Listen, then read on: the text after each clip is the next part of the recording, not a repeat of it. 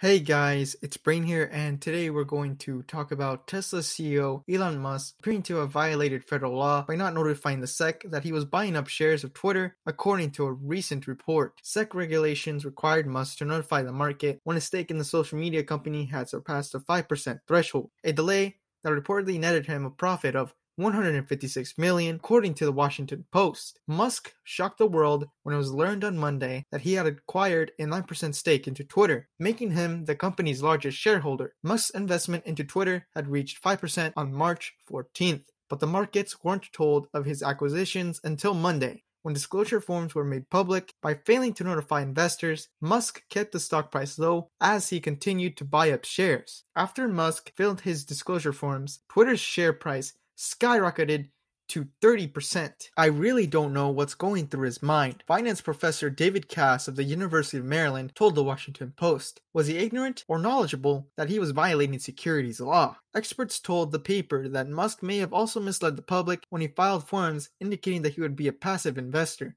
particularly in light of Twitter's announcement that he would be joining the board of directors. The Post has reached out to Musk and the SEC, seeking comments. Don't expect Musk 50 to be arrested or serve any time in prison, according to experts. The SEC will likely impose a six-figure fine on the world's richest person, whose net worth has been pegged at around $280 billion, nearly $100 billion more than the number 2 on the list, Mr. Jeff Bezos. Elon Musk has locked horns with the SEC in the past, most famously over the mogul's misleading tweet from August 7th, 2018 that claimed he had secured funding to take Tesla private at $4.20 a share. Price he later said was a pod joke to impress his then-girlfriend, Grimes. Last month, the SEC filed documents in Manhattan Federal Court reminding Musk that he was bound by an agreement to have any tweets related to his ownership of Tesla vetted before posting onto Twitter. The SEC also rejected what it called Elon Musk's substantialist, meritless motion to quash a subpoena requesting records concerning his Twitter poll last November over whether to sell some of his Tesla stock.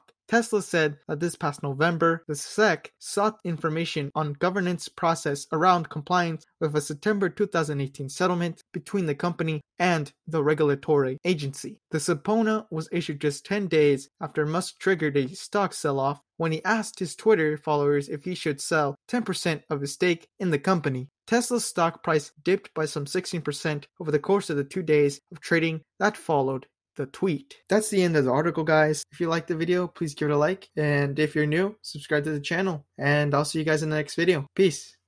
Motherfucking captain, I'll be snapping like a bitch. I want pennies for my thoughts until I'm motherfucking rich. Had that Nelly country grammar.